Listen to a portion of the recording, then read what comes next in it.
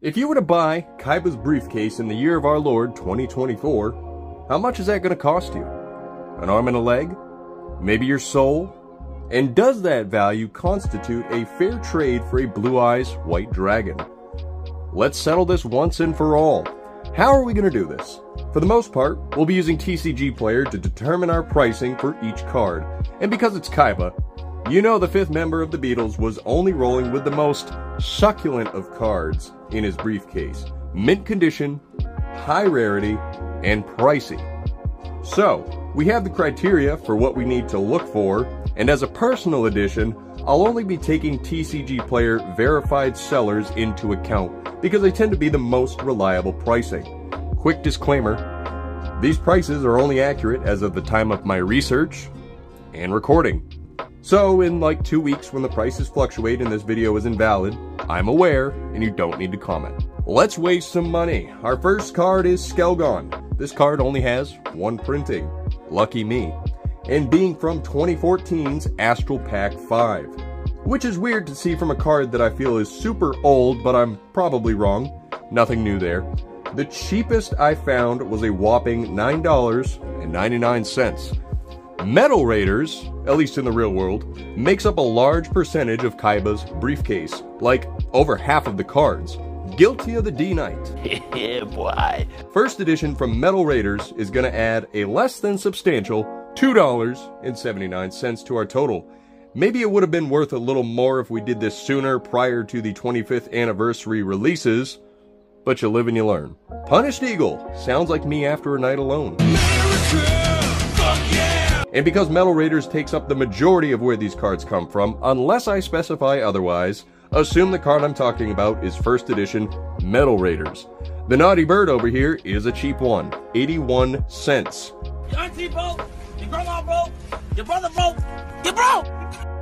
Roaring Ocean Snake sounds like me during a night alone. Okay. We're picking it back up a little bit with $2.25.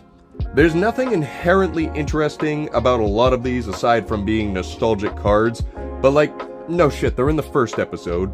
Let me speedrun a few of these and move this along. Labyrinth Tank, we've got $3.23. Empress Judge, $1.48. And Block Attack, 60 cents. God bless. Fun fact, it's scientifically proven that your brain causes you to feel more hungry when you can't afford to pay for food.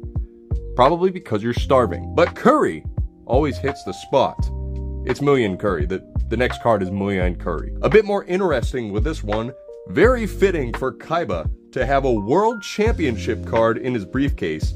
There's actually two printings, and for a rare copy from the 2010 World Championship prize pack, you're looking at $29.95. But, because it's Kaiba, it's the most likely that he was holding the super rare copy from the 2011 World Championship prize pack. For how much? Well, it's probably going to be the most expensive card we have today by a mile. $324.95. But let's get back to the depressing ones. Red Medicine, first edition from Legend of the Blue Eyes White Dragon. $1.40. Remember when you could get a McChicken with that kind of money? Oh, how the times have changed. With the several fusion monsters found in Kaiba's briefcase, it makes sense to see polymerization alongside them.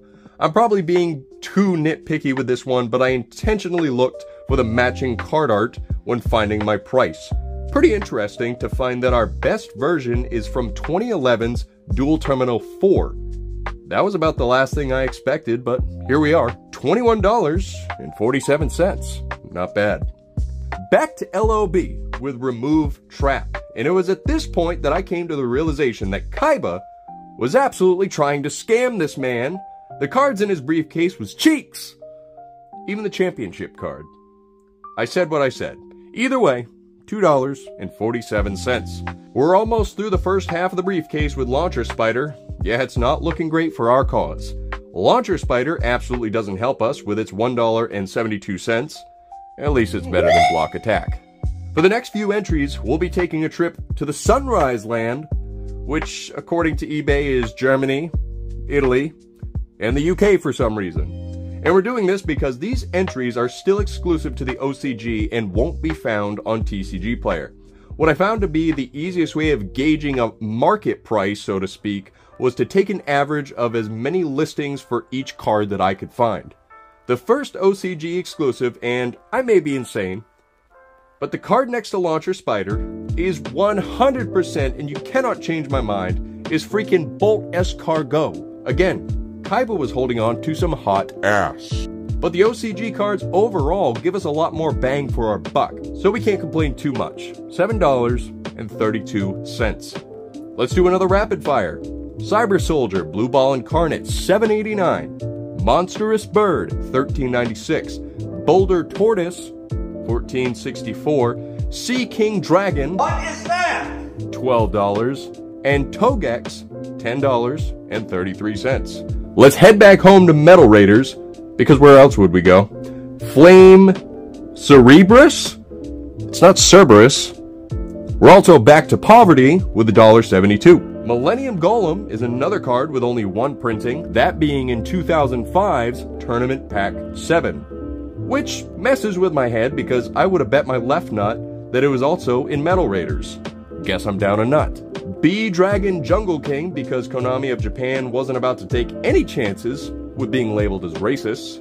We're back in the motherland, so we've also got better pricing with $7.95. Air Eater is a card that legitimately makes me believe in the Mandela effect. I would have bet my right nut that I had this card in English when I was younger. I couldn't tell you what set it was from, but that reality doesn't exist anymore, I guess. Maybe I'm misremembering from a video game, but needless to say, I'm nutless. Also, the card goes for an average of $11.62. And our last two cards take us out on a whimper.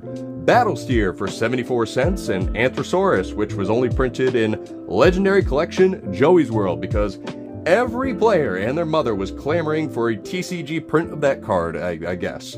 75 cents, baby.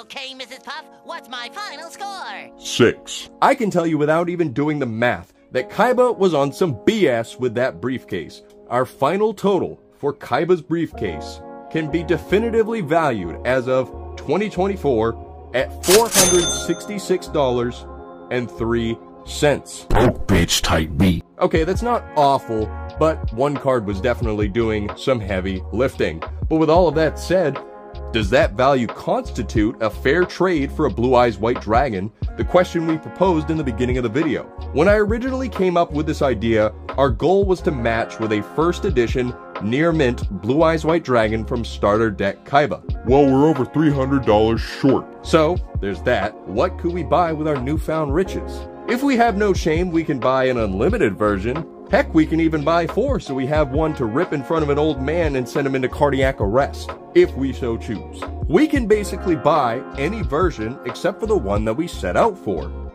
Except for the Dark Duel Stories promo, we're about $1,000 off from that one. What did we learn from all this? I learned that Kaiba was built different. Not better, just different. And he was also 100% a con artist. But that's going to do it for today's discussion, guys. A little bit of a fun one that I've had in my mind for a little bit that I wanted to try out. So let me know what you think. Drop a comment down below, let me know. And if you liked the video, don't forget to drop a big thumbs up. It's always greatly appreciated, guys. And until next time, this has been Purple Pineapple TV. My grandpa's deck has no pathetic cards, Kaiba. Signing off.